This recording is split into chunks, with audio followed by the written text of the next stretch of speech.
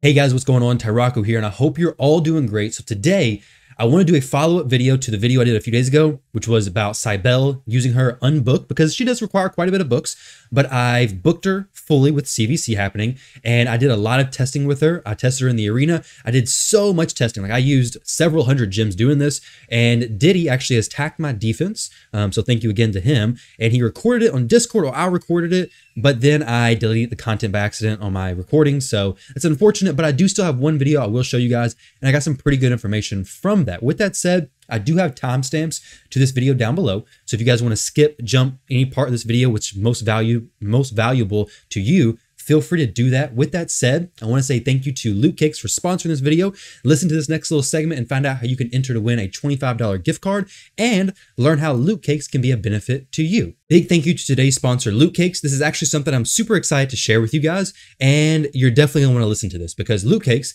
literally costs nothing to sign up for. It's super easy, and if you're a US resident plus have a Gmail account, which are the requirements to actually sign up, then you're going to be entered into a $25 gift card giveaway without having to do anything other than sign up with a link that I provide down below. It's going to be in the top pinned comment as well as the description of this video. So what is Lootcakes exactly?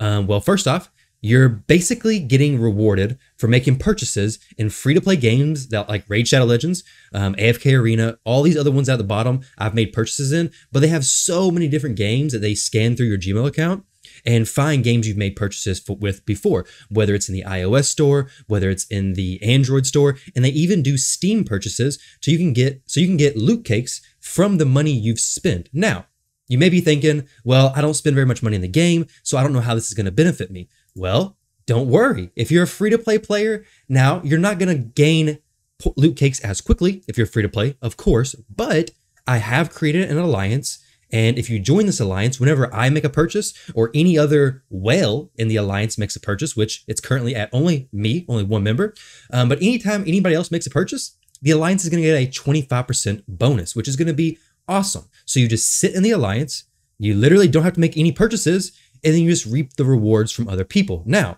if you're a whale, don't think that if you join an alliance, then your rewards are going to be lessened, because they're not. Literally, you make your purchase, you get all your Lootcakes returned in full, and then other members of your alliance share the benefits from your purchase that you've made. Now, basically what Lootcakes does and how they work with this system is they're taking the purchase data that you've made in your games, and they're using that for market research about the purchasing behavior in different mobile games. So your information is safe. This has been signed up for by many other people.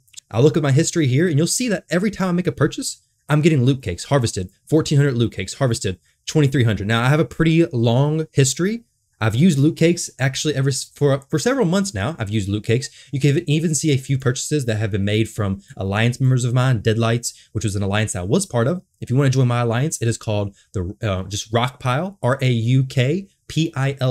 So just go to Alliance Home, search for Rockpile, and join or create alliance, search for Rockpile and join the alliance. There's literally no requirements to join. You guys are going to benefit from my purchases, and I will benefit from your purchases if you decide to make any purchase. Now, like I mentioned at the beginning of this video, Lootcakes is going to be offering a $25 gift card giveaway to one random person who signs up using the link down below. So don't wait. Go ahead, click the link down below, sign up for Lootcakes, start earning free rewards for your purchases in free-to-play games like Raid Shadow Legends, AFK Arena, whatever else it may be.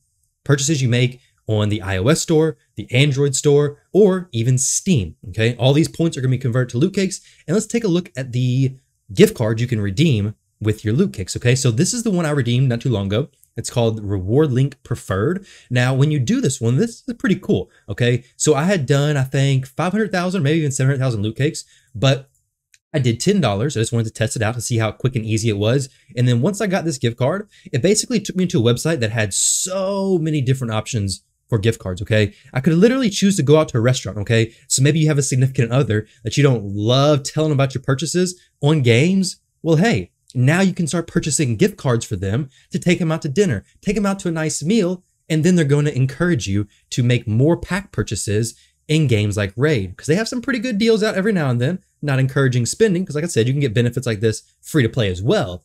Don't forget to check out lootcakes.com. There's going to be a link down below with my referral link. Click that, be entered to win the giveaway. If you're a US resident and if you have a Gmail account, you're good to go. Sign up, check it out. Awesome, awesome program to be in. Thank you all, and let's get back to the video.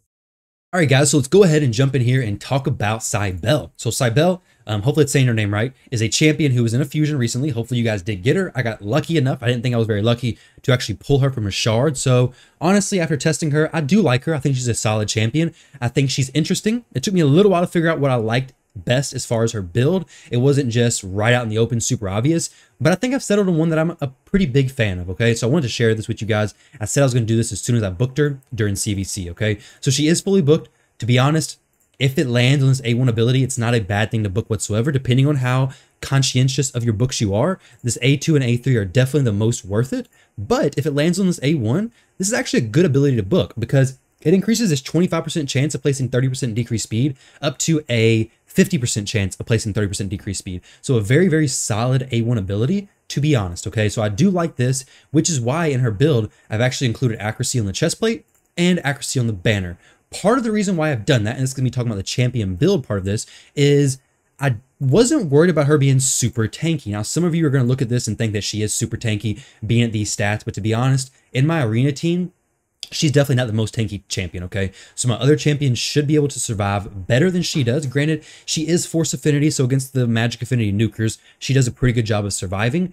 I don't really want her to survive a very long time, but I also don't want her to die super quick either, right? Like, I want her to take a few hits. I want the enemy to actually have to play around it, okay? So I want to balance her between dying super quick and actually surviving. As far as arena goes. Now, as far as dungeon content goes, I think her taking a lot of damage is very, very solid because she has a lot of stuff in her kit that keeps her alive, revives her on death, and heals, blocks damage, increased speed. So her kit synergizes, in my opinion, best with Guardian. I've tried Shield Set. I've tried a high damage set, which didn't work very well at all. I've tried a high resistance set, which I didn't really like. So my favorite so far has been Guardian, allowing her to take as much damage as possible. Accuracy being at a respectable number, 262. This allows her to land at decreased speed, which is incredible for the arena, okay? If I can get lucky enough to do that decreased speed, which I'm going to talk about kind of my arena defense later on, and how she synergizes so well with a specific champion, and how this ability especially works so well. But overall, this build is one that I've become a huge fan of. Now, as far as like stat priority, I would focus on getting her HP and defense at a good number. I would make sure she's the fastest on your team, or at least close to the fastest. Now, if you have like a speed booster, you can definitely make them faster. But if you can keep her to be the fastest on your team, you can essentially keep up Revival and Death and increased defense almost the whole time, okay? It'll basically stay on your team the entire time, which is absolutely huge, all right? So if she dies, she's going to be healing somebody on your team, healing the lowest HP ally fully. And when she's rezzed by the Revival and Death, she's going to heal all allies by 20% of their max HP and fill her turn meter by 15%. So having the Revival and Death up as much as possible is very, very good. So I like making her fast. I like making her relatively tanky. And then I like having enough accuracy to actually apply that A1 decreased speed. It's incredible in PvE content as well. Now I want to go over her masteries. Now her mastery build, I'm still tweaking this. I'm just going to be fine-tuned over time. But so far, this is what I'm liking. There's a few things that I may change down the road. And those are, I may move Selfless Defender and actually give that to Ursuga. But currently, Ursuga doesn't have it because Selfless Defender and Bulwark, neither one of them stack with each other. So if one champion has it, the champion furthest in priority in the arena is going to be the one who gets the benefit of Bulwark or Selfless Defender. But I may remove this and maybe give her Retribution or possibly even Deterrence as well, depending on how many Kymars I'm going against, all right? So both those abilities are going to allow her to counterattack with her A1 ability, which is going to, I assume, boost the turn meter, but it's also, and possibly more importantly, going to have a chance of placing decreased speed on the enemy, which, if I get that decreased speed off, that's going to help mess up the enemy attacking me in arena so much, okay? Assuming they don't have immunity, but we're going to pretend they don't, all right? So Retribution and Deterrence are both very, very solid masteries. Lasting Gifts works good on a lot of her buffs. Granted, it doesn't work on Revival and Death, but it can extend the increased defense, the continuous heals, as well as the increased speed, which are all very good. This Rapid Response, very, very good too, because she's going to be constantly going through her buffs. They're probably going to be falling off your allies, and getting that turn meter boost is going to allow her to cycle through even faster, okay? So this mastery build, I'm liking it so far. I've been enjoying playing with it. I may make the changes down there, but that's going to just depend on your team setup. Overall, this is a solid mastery build. I wouldn't really put her in offense. Maybe War Master. I maybe go offense, but honestly, I like this build. She's not really much of a damage dealer. She can hit fairly hard, but like I mentioned, I put her in a damage dealing set before, and I was not a huge fan whatsoever. So a recap on her skills: A1, decreased speed; A2, revival and death and increased defense; very low cooldown, 3-turn when fully booked; and then her A3 ability. Honestly, I don't want to read all this ability. This ability is kind of complicated. We'll look at it in the arena, or not the arena, sorry, the dungeons, right? I actually built a team that it's going to be free to play friendly in the fact that there's rare champions and ninja, but I wanted to just showcase that she doesn't require a super crazy team. So I'm going to show all the stats of these champs. They're decent. I think they're masteried. So this is definitely not like a team that I'm trying to recommend. Hey, it shows that she's can basically carry people. No, that's not what I'm trying to do here. I just want to show with a team that's not carrying her that she does very well. Okay, now she has the increased speed aura in all battles, so she's very, very solid. Definitely can always have a use. Okay, if you need a speed aura for the arena, boom, slot her in. Works out very, very well there. Now her A3 ability, like I was mentioning, it's kind of weird because as you can see here, if she swaps, the person with the lowest HP, we'll see it again in just a minute, the person with the lowest HP is the person who gets the block damage, and the person with the highest HP after the swap is the person who gets the 2 continuous heals, I believe it is, and crap, I just went blank. 2 continuous heals as well as the increased speed. So let's go ahead and see. Who has low HP? Nobody has low HP. Maybe Kale has a hit. I don't know. But let's see. Let's see what happens here. So two continuous heals, increased speed. Kale got the block damage. All right. So that ability overall for the arena and for the content in general is very good if you're doing it yourself, okay? Because she could be full HP. Maybe you have Syl of the Drakes in your team and you want to swap that. Well, then all of a sudden you can say, okay, well, Syl of the Drakes is very low. Pretend Kale is Syl of the Drakes. So Syl is very low. We go ahead and swap this. Now, boom, Syl is the highest HP, and Cybele has those continuous heals, plus she has the block damage. Now, I don't know why when she did that. I guess she always gives herself continuous heal. I didn't think that was the case, but apparently that is the case because she's not giving the continuous heals to the other person for whatever reason. Now, this ability is very odd. Let's see. Increased speed. If this champion's HP is lower than the target's after the swap, fills this turn meter about 40%, places 30% increased speed buff on them for 2 turns, and places block damage buff on this champion for 1 turn. Also places 2 15% continuous heal buffs on this champion for 1 turn. So I guess she always just gets the continuous heal buffs on herself. That was my mistake. But the champion with the lowest HP is the champion going to be getting the block damage. Now, like I was saying, in the arena, that ability works out kind of weird, to be honest. And you're going to see that in the PvP video that I have in a little while, that I actually turned it off for a while, okay? And I'm still debating on which one I want to do, whether I want to keep it on and risk it having bad RNG or turn it off, because she'll swap with champions when she definitely shouldn't, because I don't really want her to have block damage. I would rather the other champion have block damage on them, because if she dies, she fully heals them. So it's perfect. But if she can't get hit, she's not going to die, right? Like if she can't take any damage, she's not going to die. So I really like it when she does the swap well, but you got to be mindful. If you're playing it on manual, it may be a very good ability, but if you're doing it on auto, beware that she may swap it at a bad time and basically destroy your whole team, because it's smart as far as I'm pretty sure, as far as what I've noticed, making the biggest HP swap, but it doesn't seem very smart as in making the best HP swap, okay? So like in cases where Ninja gets swapped, I may not want him to be swapped. I may want my support champion to be swapped, but instead she saves my DPS champion and my support dies. But on manual, that could work very, very well. Now we're going through here, you can see everybody has revival and death. Everybody has increased defense. Hopefully Hoarding kills Ninja, which he's stunned because of Bulwark, but you can see we have good CC from Ninja. If somebody was to die, Cybele is gonna, no problem. Revival and death, everybody has it on basically. She cycles it through very well. Everybody has it down for 1 turn right there. But that continuous heal buff being on Cybele, since she's built with high HP anyways, works out very, very well, because once she gets her turn back, if she was low HP, she's going to get topped off without too much of a struggle anyways, okay? Now, hopefully against the Dragon, we can see some people dying. I think we've only had Revival and Death proc a few times here, but ultimately, if you're a player who's like early game, mid game, I think Cybele is going to be very solid in the Dragon's Lair especially, very solid in Ice Golem for sure, because the Ice Golem has those big slams, the RNGs involved, and you can definitely be saved by Revival and Death especially since Cybele keeps it up so frequently. I think she's going to be very good in the new Doom Tower bosses, especially the bomb boss. But we'll see when that comes out how she's actually going to work. I know he has some synergies with removing buffs, so we'll have to time that out. I'm going to test her out in there for sure.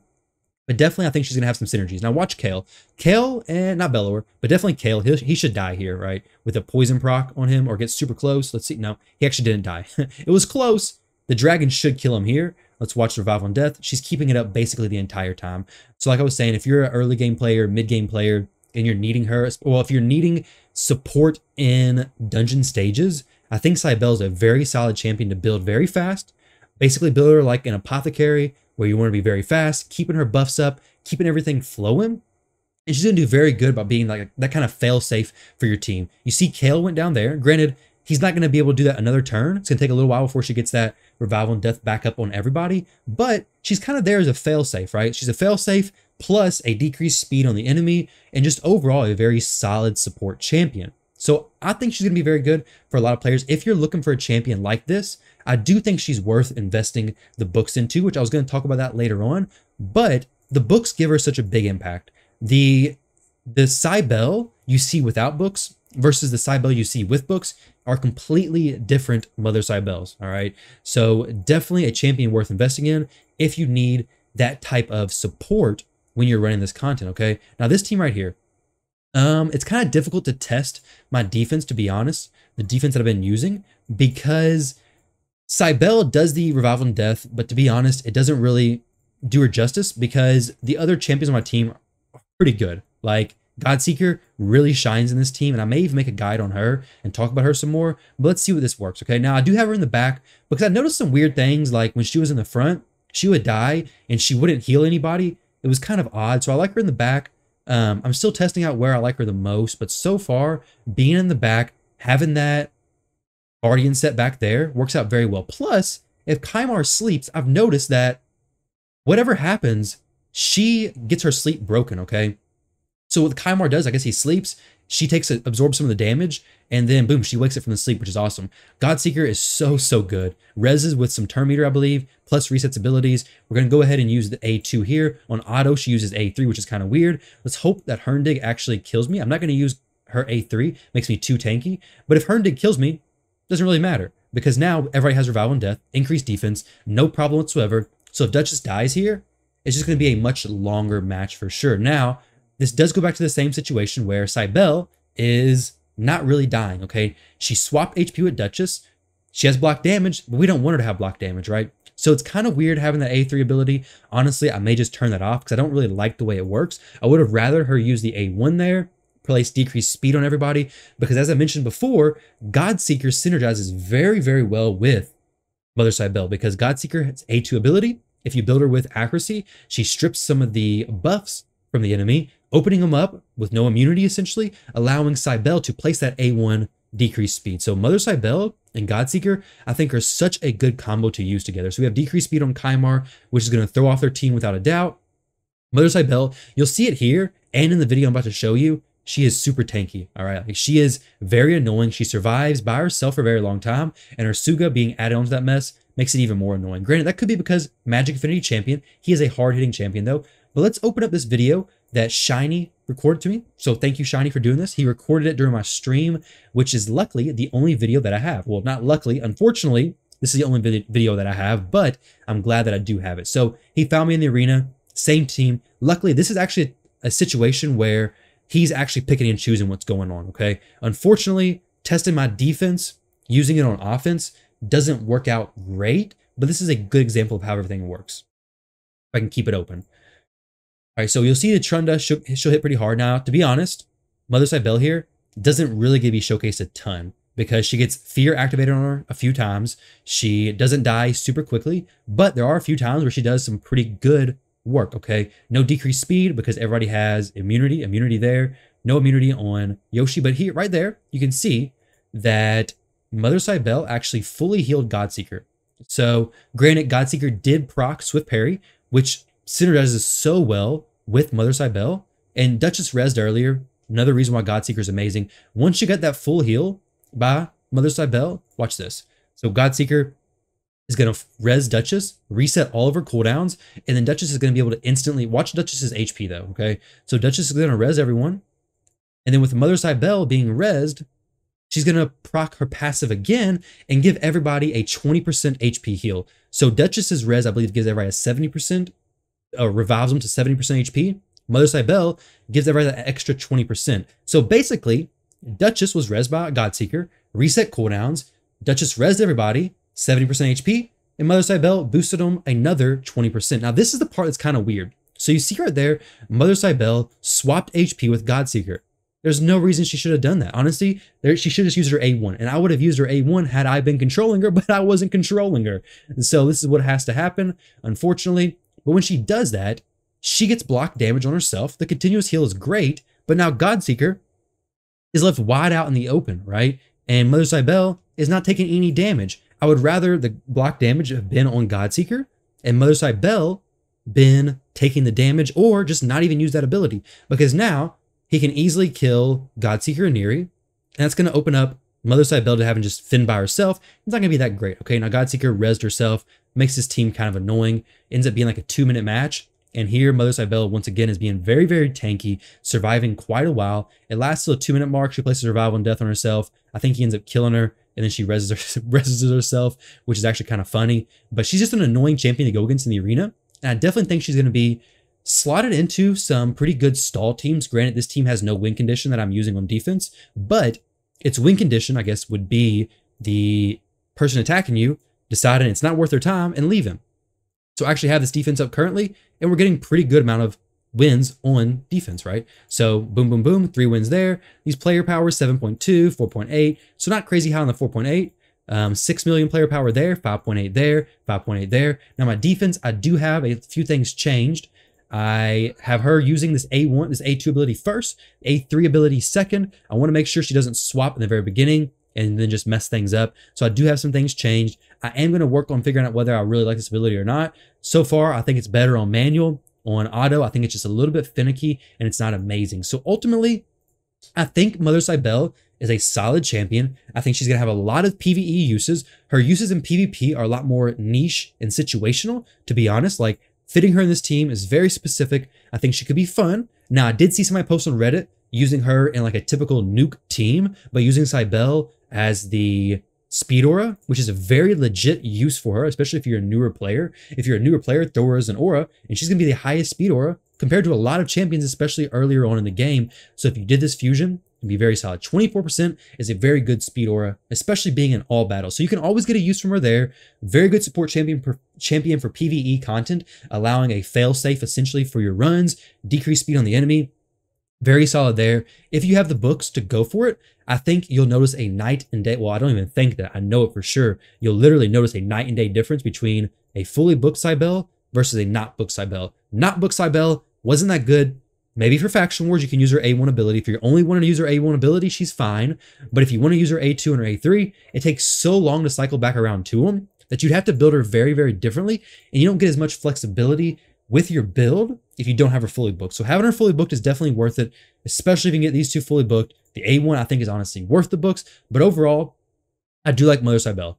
This is my summary of Mother Cybele. Hopefully you guys like her when you test her out. Let me know what you think about the champion. I do think she's a solid champion. I think she's going to be even better with the new Doom Tower rotation. But yeah, definitely let me know what you guys think. I'm going to claim my regular pack here. Thank you all very much for watching, and I will catch you all in the next video.